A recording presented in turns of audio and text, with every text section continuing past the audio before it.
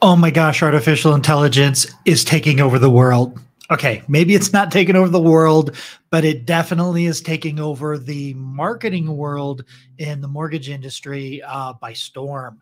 But what is artificial intelligence? Well, that's what we're going to talk about today. We are going to talk about ChatGPT and a little experiment that I'm playing with, and I'm going to let you guys see over my shoulder, and we're going to see what this thing has to offer.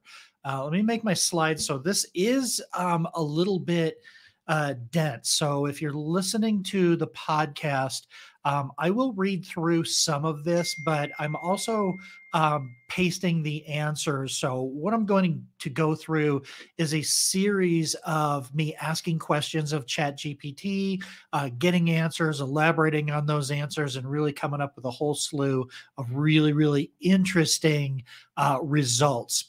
So if you're watching the video, I have slides and I'm kind of showing you what my question is, how the question is coming back, but it's also pretty text dense. But I'm mostly just showing you as an example. We're not going to go through and read all of this. So really what we're talking about when we're talking about artificial intelligence, people like to use the word AI. It's not really intelligence. It's a really smart algorithm that is accessing existing data and compiling it. Really, what it is it's sort of an interactive search engine. But what we're going to use it for, and there's a lot of these tools out there, not just ChatGPT. ChatGPT just happens to be the most interactive and the most interesting right now. Because of the way that it's designed. But ultimately, we're talking about using AI powered copywriting tools. And so that's primarily what we're going to use this for, is for copywriting. So what is ChatGPT exactly? Now, I'm not gonna be lazy here, but I'm gonna just tell you exactly what it is. So I've got a bunch of screenshots from the ChatGPT website so that you understand what this tool is. And so this is how they describe it themselves: is ChatGPT is optimizing language models for dialogue. Basically, they've trained this model which interacts with you in a conversational way, and so the dialogue really makes it possible. And this is where it gets really cool. Is that you can have a conversation with it. It'll remember what you asked it before so that you can build on and you can unpack questions or answers or things that you've submitted to it before. Now, supposedly it admits its mistakes. It'll challenge incorrect premises, and it'll reject inappropriate requests. I haven't really pushed it that way. I haven't tried to trip it up. I'm just trying to use it as a tool to help me create content in my mortgage business. So yes, you can get crazy with it and you can have some fun with it. The other day I did ask it if there's a God. And if it believes in aliens and things like that, just wondering what it would come back with. It was much more interesting than what I'm going to share today. Actually, it wasn't interesting at all. It just said, I don't know. I'm a language learning model, and I just repeat what I'm told. So that's what ChatGPT is. It's a interactive engine that understands language, and you can communicate with it, and you can have a dialogue with it. So it's basically really what this is it's an experimental playground. That's what ChatGPT is. So let's go through what it is and what the rules are and kind of what the criteria is. And this is right from their website. So some examples of that they give you is that you can ask to explain things. The example is explain quantum computing in simple terms. And the other one is, do you have any creative ideas for a 10-year-old's birthday party? So those are kind of cool. And then the other one is asking for code. So ultimately where AI is trying to go is write me code to do this. And so you don't need to be a coder. There's some really cool things that they're trying to do with this, but The challenge with asking it, so explain quantum computing in simple terms. My challenge with that is if you ask it something that you don't have any background or information on or knowledge about, you're not going to know where the mistakes are because trust me, this is not perfect and there are a lot of mistakes in it. There have been a lot of mistakes publicly, and quite frankly, it's not that it's making mistakes. It's just that it's a very limited, it's a limited search engine right now, and it has a limited amount of data. Capabilities. This is where it gets really cool. And this is probably one of my favorite parts about it is it remembers what you said in the previous conversation. And so it allows you to follow up on things. And I'm going to actually do that. I'm going to do that during this example, the experiment that I'm going to show you today. I ask it questions. I ask it for lists, and then I ask it to elaborate specifically on one of the items in the list. It's pretty cool. The limitations. So the limitations, it's important to understand this. Again, this is not a perfect solution. It's not a perfect tool.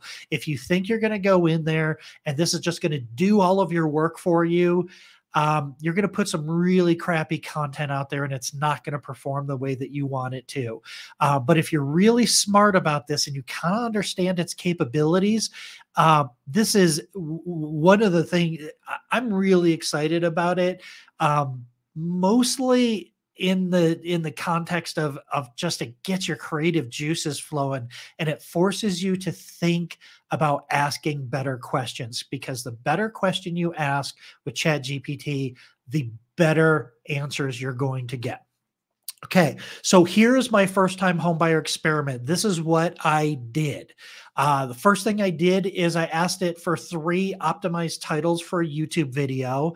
Then I asked it to elaborate and create copy from one of the headlines that I liked, turn that copy into a video script outline, give me some thumbnail ideas, give me copy for the thumbnails and images for the thumbnails, which is interesting.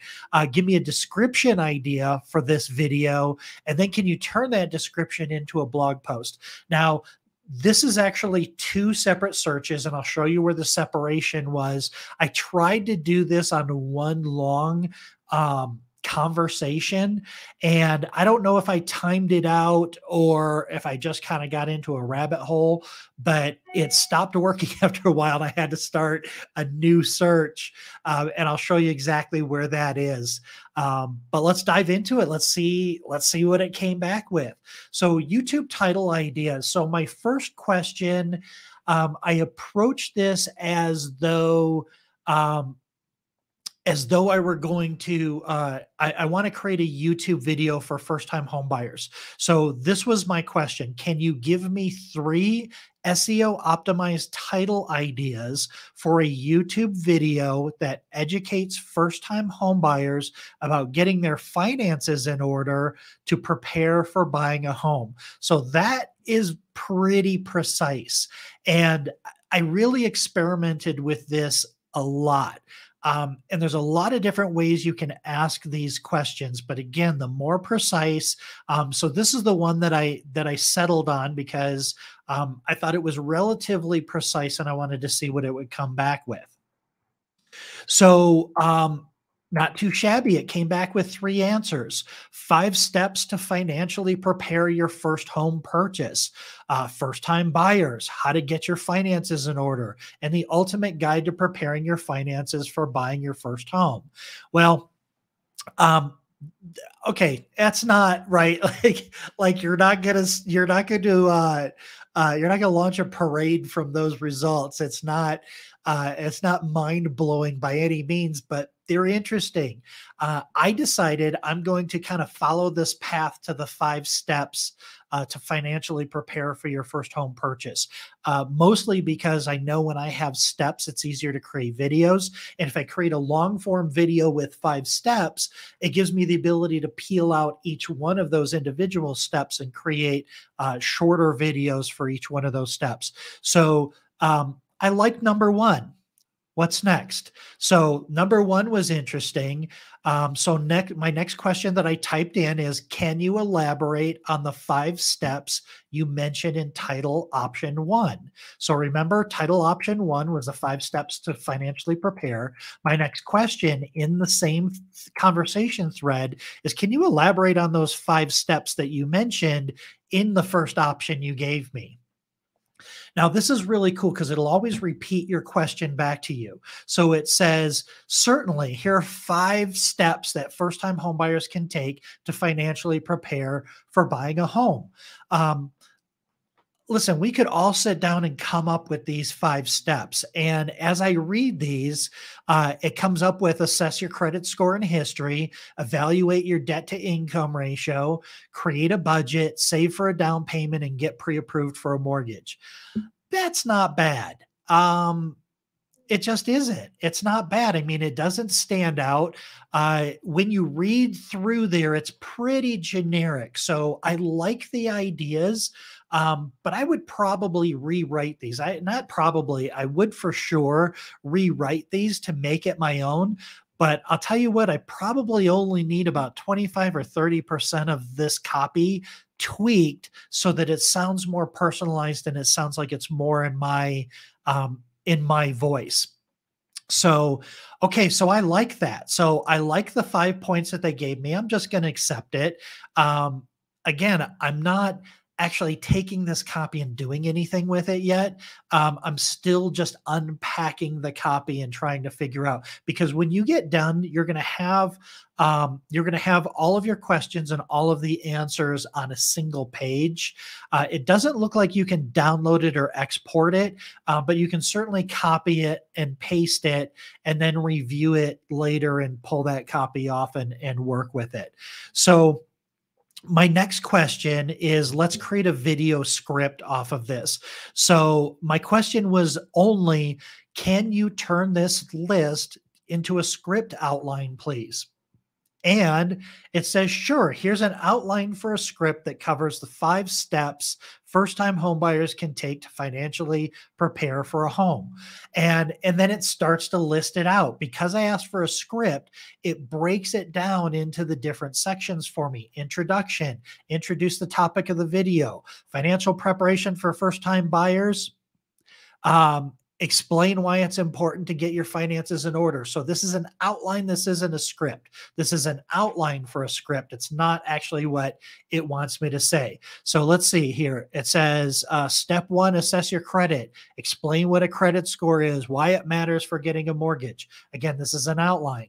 Evaluate your debt to income ratio, explain why it's important, create a budget, explain why creating a budget is important, save for a down payment, get pre-approved for a mortgage, and then conclusion, recap the 5 steps first-time buyers can make, and then encourage your buyers to take action and start preparing their finances for home ownership.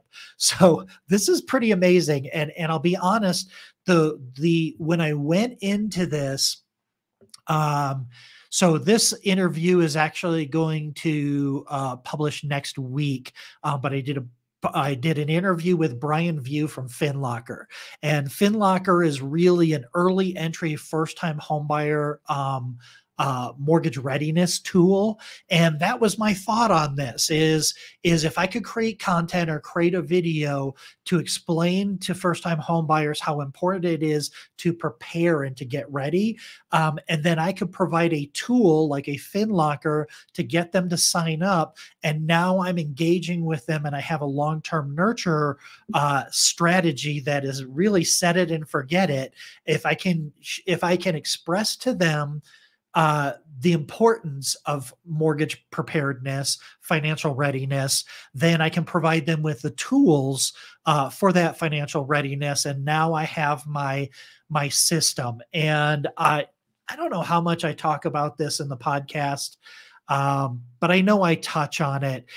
a big part of creating content is you really have to think out everything that happens with that content. What's the call to action? Where does that information go? If they're, how do you get their questions answered now? And if they're not ready to move right now, if they're not ready to buy or refinance or whatever, what does your long-term nurture strategy look like so that you can stay top of mind and stay in front of them until they're ready to buy? So that was my thought process going into this. I suppose I could have said that earlier. But so there's my video outline. Now this is where I screwed it up. So I kind of rabbit holed a little bit, and it just gave me an error, and it said that it timed out and it couldn't do anymore. So I went and I did another search. And because I had another search, I kind of had to tell ChatGPT what I wanted the thumbnail about. And what I was really trying to do is I was trying to go back to all the conversation we had previously and say, okay, create me some thumbnail copy. And it, but it was too long. So I started a new one, and here's what I typed into the search. I have a YouTube video titled 5 Steps to Financially Prepare for Your First Home Purchase. Can you give me 5 thumb-stopping ideas for the thumbnail? Now, I wasn't sure if it would understand what thumb stopping is, but when we talk about marketing, video marketing, especially on mobile, you're flipping through your phone, right? And you're looking at videos, and a thumb stopping thumbnail is one that you see the thumbnail and you stop, and you want to look at that video and you want to read more. So I threw that, again, natural language. I just spoke in a natural language, and said, let's say, give me some thumb stopping thumbnails. Let's see what it came back with. So let's go back. I have a YouTube video titled this. Can you give me 5 thumb stopping copy ideas for the thumbnail? That was my question. This actually really surprised me because it also gave me a description of what the graphic should look like on the thumbnail. And I thought that was kind of interesting. So here's the copy that it gave me. Unlock your dream, 5 simple steps to get you there. I like that. And then afterwards it says, with an image of a key or a dream home in the background. Number 2, stop renting, start owning, the ultimate guide to buying your first home. And then it says, with an image of someone holding a key or a sold sign in front of the house. So as you can see, this is kind of cool. If you're watching the video, I guess I'll read the rest of these because they're not horrible. Number 3, take control of your finances. 5 foolproof tips to buy your first home with an image of a calculator or a budget spreadsheet. Number 4, don't let your first home purchase be a nightmare. Follow these 5 steps with an image of a haunted house or scary looking home. That one's kind of cool. Number 5, from renting to own, learn how to buy your first home with these 5 steps. With an image of somebody crossing out renting and writing owning in a notebook. That's really, really interesting. There's a lot of diversity in those, and there's a lot of creativity. So I like these, but I wanted to mess with it a little bit. And listen, Mr. ChatGPT, the whole image of a key, that's a little cliche. So you're close, but not quite. And so I try to play around with it. I don't like the keys. So this is what I typed. I don't like images of keys in the background. Can you give me a different suggestion? Sure. Here are 5 more thumb-stopping copy ideas for your YouTube video thumbnail without using images of keys.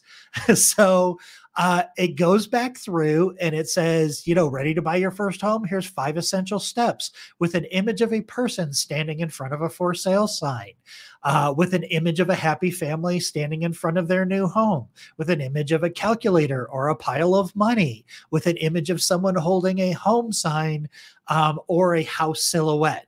So now I said, okay, I like your headlines, but I don't like your graphics. Give me different graphics. So that's kind of cool, right? That's a little bit interesting. Okay, cool. So now I have a video title, um, which I picked out of 3 different options.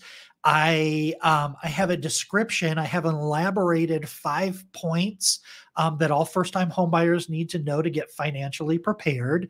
I have the thumbnail designed, right? So I have a thumbnail. Now I need a description for my video. So how do I describe this video?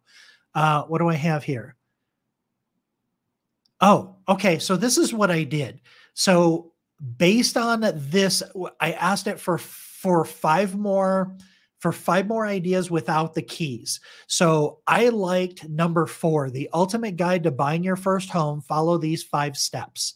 So I liked that. So my next question was, I like 4, option number 4. Can you give me 3 ideas for a description of this video written at a 9th grade reading level? Okay, so that's important. When I ask it to start creating copy that people are going to read. So first I asked for an outline, then I asked for title ideas. These are kind of internal, at least the outlines and the script outlines are kind of internal. But when I'm asking for stuff that consumers going to read, I want to make sure that it's easy to understand. So a really cool function of ChatGPT is you can tell it which reading level that you want. So here's what it did. So here's 3 possible descriptions for your video written at a 9th grade reading level. And these are pretty generic, but they're not bad. So the first one, are you dreaming of buying your first home? Make that dream a reality by following these 5 expert tips. And this video will show you how to take control of your finances and prepare for the biggest purchase of your life. That's pretty good. Ready to stop renting and start owning? It's time to prepare for your first home purchase. And this video will share 5 essential steps to help you get started, from saving for a down payment to finding the right mortgage. We've got you covered. So as you can see, like, this stuff is pretty good. It's not horrible. Again, I would probably rewrite maybe 15, 20, 25% of this. I would tweak it a little bit. I don't know. I don't know what it is, but I don't like shortcuts. I like shortcuts. I like making things easier, but I don't like cheating, and copying and pasting feels like cheating to me. It's lazy. It's not just a shortcut. It's just lazy, because this thing just did 90% of the work for me. I can literally take this and go through, and what would normally take me 2 hours to plan out this video and put this whole thing together, I could probably do it in less than an hour using this tool. So this is super, super powerful stuff, and it's really, really good. But don't copy and paste. Use it as a starting ground, as a foundation for you to kind of rewrite it, tweak it, make it a little bit your own. Make it your own. Okay, so now I decided to push it. So this is, I'm just getting a little bit crazy. And I wouldn't normally do this in this order. Next week, I'm going to do my next ChatGPT experiment, and I'm going to talk about repurposing content. So if the video's already done, and we have a transcript of the video, how to take that transcript and repurpose it for blog posts and things like that. But I didn't have that on this one. So I was just curious, and I said, can you build off of number 3 and write a 700-word blog post? So number 3 was, there was 3 options when I asked for a description for the video. Number 3 was, buying your first home can feel overwhelming, but it doesn't have to be. With the right preparation, you can make a start. You can make a start and a smart and confident purchase.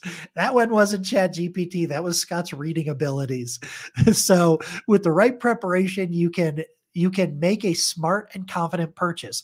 In this video, we'll guide you through 5 financial steps you need before buying your first home. Get ready to unlock the door to your dream home. So that was number 3. And I said, cool, could you build off of number 3 and write a 700-word blog post? Sure, here's a 700-word blog post that builds off the 3rd description. And then it proceeds to go. So now, what was interesting on this particular one is the 5. So remember, this search was only talking about thumbnails. My previous search had the outline for the video. So when I said to do this 700-word blog post, the only points that it had to go off of is what I had previously written in this particular chat session. So it doesn't know the 5 steps that I was originally given. It didn't give me the 5 steps for financial preparedness because it didn't know what they were. That's not ChatGPT's fault. That's the fact that I had to create another. I had to create another search. So the 5 essential financial steps that it gave me were not the exact 5 financial steps that I had in the other search. They were 5 different steps. And quite frankly, if you get the 5 steps, if you say, give me the 5 financial steps and you don't like them, I did another experiment. It's not on this episode, but I basically said, I like step number 2. Give me alternatives for the other 4. And then it gave me words for the other 4. So my takeaways. So be precise and push the boundaries of the details. When you're playing with this thing, the quality and the creativity of your questions will produce a higher quality and more creative results. Test different approaches and level of detail. Like the one that I said, who is my borrower? Here's another thing that I really like about this is by forcing you to figure out which questions to ask, that's also forcing you to create an avatar, to create who is this customer, what are their likes, what are their dislikes, how should I talk to them, what kind of words should I use. It's when you really think about who your client is and what your conversation is, this is going to train you for all the content that you do, and all of the marketing communication that you do. This will help teach you to ask better questions. And when you ask better questions, you're going to get better answers. Build off of your previous answers. Ask for clarification and alternatives. Get creative with really unpacking the answers that it comes back with, and force it to elaborate and offer deviations to see even more great ideas. Again, you're not trying to produce something that you can copy and paste and publish. You're trying to get your creative juices flowing, and this tool is going to help you find 90% of the direction, maybe 95% of the direction, the structure, and the words that you can use. And then the rest of it, you're just going to build off of it. But what I found, me personally, is it really started making me think about, how do I communicate this better? Is there a way for me to say this so that it's easier to understand? And that's where I really got, that's really where I thought this was interesting, and where I got excited about this. Ask for copy written at a specific reading level. That's probably a pretty important one. Anytime you're creating content that consumers are going to read, identify what the reading level is. And this certainly isn't a political statement. at all. But it was pretty commonly known that President Trump, most of his speeches would really be rated at about a fourth grade reading level. It was very simple. He used easy, small words, and he repeated the words a lot. So that's kind of, but his speeches also were really popular and people showed up all the time. So it's a good idea, especially for mortgage people, when you start getting into finances and you start getting into nuances, and especially if you were trained by a salesperson. Salespeople like to sound fancy because they think it makes them sound smart. So we use acronyms and dialogue about about mortgages and guidelines and all of this stuff that try to make us look smart. Forget about all of that. Communicate succinctly and in a way that's very easy to understand. So one of the cool things you say, read this at a ninth grade reading level. Well, there are standard rating scales on the internet that the search engine, ChatGPT, is going to run it through those Fleischman rating scores or reading level ratings. Or I don't know, maybe there's another one out there. And they're going to make sure that all of your dialogue is at a reading level that's easy for people to understand. And that's really cool. And that's important because I know I'm guilty sometimes of getting too technical. And sometimes it gets too complex and we start using too much inside baseball and industry jargon, and it confuses consumers. So this is something that I'm actually really excited about because it helps me to keep things simple. My other takeaway: ChatGPT is not going to do all of the work, but you'll have but it will save you a ton of time and it'll really push your creativity. And as marketers, we're always looking for that expression that's different from what we would come up with by ourselves. And that's what I really appreciated about ChatGPT is it's got so much data that it's able to give me options and wording and ideas that I didn't always think about those ideas. So I really, really like it for give me 3 ideas for this kind of title. Give me 3 options for this. Give me a list of the top 5 things you would do in this situation. Okay, I like those 2. Give me 3 more. Like these kinds of things, really asking those questions and diving deep. The way that I look at this, or the way that I thought about this, is I thought whatever my subject matter is, I pretended like that person was across the desk from me and I was trying to have a conversation with it. It's not exactly like that, but I found myself asking it questions, saying please, saying thank you, and kind of treating it like, hey, could you please give me this? Okay, that's interesting. Can you elaborate on that? Can you unpack that for me? Explain this to me like I'm a 5th grader. Right. And ChatGPT will do that. It will take that text, it'll reformat it, and it'll explain to you like it's a 5th grader. Again, super, super cool. And then finally, my biggest takeaway is just have fun with it. It is interesting and it is pretty exciting. And for me, it really got my creative juices flowing. I'm going to do a few more videos on this. I'm going to experiment with a few more things, and I'm going to try to come away with a tool set for video content creators.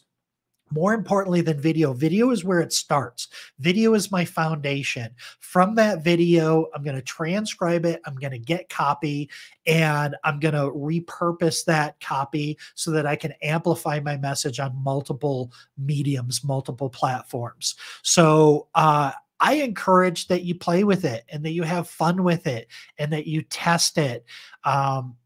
It's a really, really powerful tool, and I know it's going to save me time, and I know it's going to help me come up with creative ideas that maybe sometimes we get too close to the trees and we can't see the forest. And that's one of the things that I really like about this.